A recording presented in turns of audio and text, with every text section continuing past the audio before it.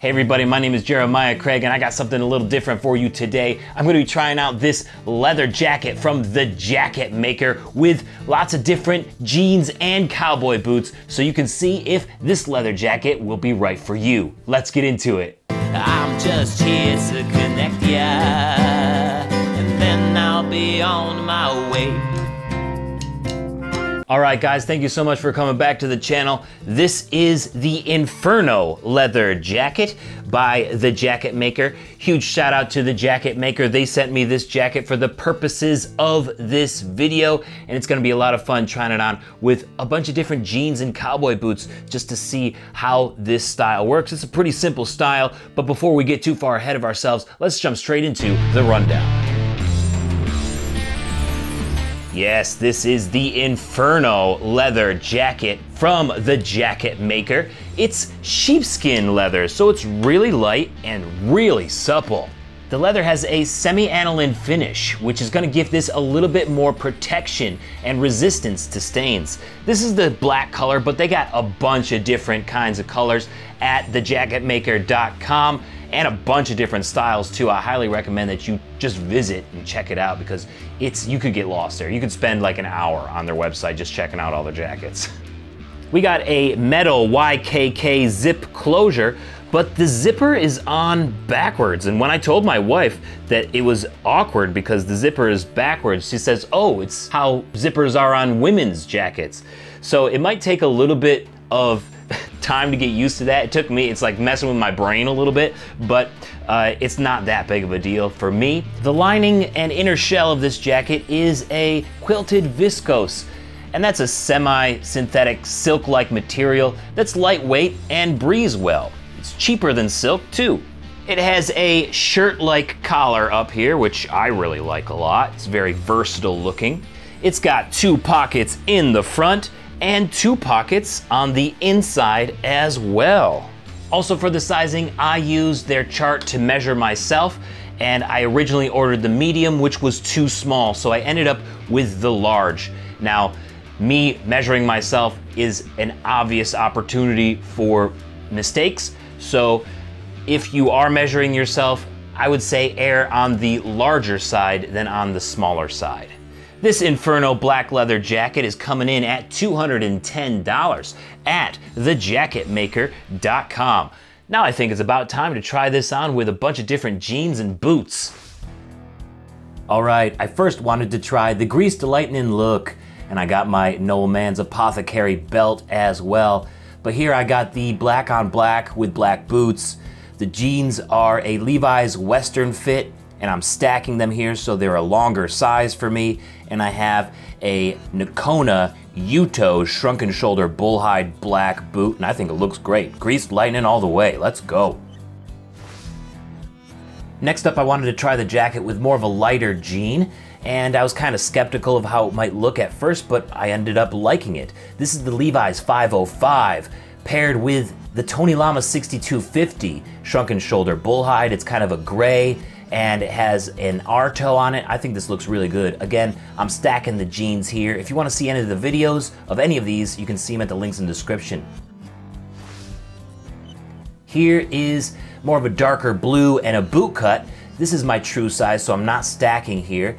It's the Wrangler rooted boot cut jeans paired with some Tony Lama J-toes. So this is a little bit more of a pointed round look, and I think it looks good with boot cut jeans as well. This is a nice pairing that I think works really well too. All right, back to the black on black, but this time I have on the Heritage boots. Again, this is the Levi's Western fit jean, and I'm stacking them here. Those are the Heritage Flores, more of a brown boot with a snip toe. And usually I'm not one to pair, brown leathers with black leathers, but the Heritage Flores does have a lot of black in it because it's hand tooled, and I think it's working here. I wanted to try them out with some brown jeans as well, so here are some Carhartts, and I also have on some square toe boots. These are the Ariat Booker boots with the square toe and a shorter heel, and I think it works well. This is an example of just my regular size jean. Again, I'm not stacking here, and it's working well. I feel like I was kind of skeptical of the brown and the black together with the jeans, but I always have been. I'm coming around, guys. I'm coming around. This is probably my favorite look of the day. The Woodburn Wrangler Retro Slim Straight jeans with the Rattlesnake Blackjack boots. Gotta love it. I mean, Rattlesnake boots are just badass as it is, especially when you pair them with gray or black jeans. Then you add the black Inferno jacket from the jacket maker, and it just brings it to a whole new level of badassery. All right, guys, I really like this Inferno leather jacket by the jacket maker. The sheepskin leather on the outside feels so soft. It's so supple. It feels great. The lining feels okay. You know, it's not the most luxurious thing that I've ever tried, but they do have other jackets with softer linings. This isn't a winter jacket, so I wore this outside last night and it was 50 degrees. It was perfect for that temperature. Wore it again this morning when it was 30 degrees. Definitely not a winter jacket. Not meant for temperatures that low. So I'd say this jacket is good for like something between 40 degrees and mid 60 degrees, depending on whether you run hot or cold as it is by default. Still, I really like how this looks all together. I am getting a little bit of threads, I'm just noticing now, coming loose here inside the jacket. So I'm pretty sure this was caused by a carabiner that I wear on my belt sometimes for like keys or for my dog's leash. So if you wear something on your belt, it might rub against the lining here and cause that to fray a little bit, at least on this style of leather jacket. So that's like maybe you have a phone holder that you wear on your belt, or maybe you wear a knife on your belt. So if you're still interested in getting a leather jacket and you wear stuff on your belt, then they do have other options for that. But I'm seeing that that is pretty much the only downside that I'm finding to this leather jacket if you do happen to wear something on your belt. Overall, I really like how it looks. If you guys are interested in checking out other jackets that the jacket maker has, because they got a bunch, not only leather jackets, but they got other stuff too. Their leather jackets though look the best. I got the link in the description. Thank you so much for watching today. If you guys want to see more leather jackets here on the channel, let me know, or just, you know, jackets, shirts in general. Let me know down in the comments. I can, you know, pair them with jeans and boots like I did in this one.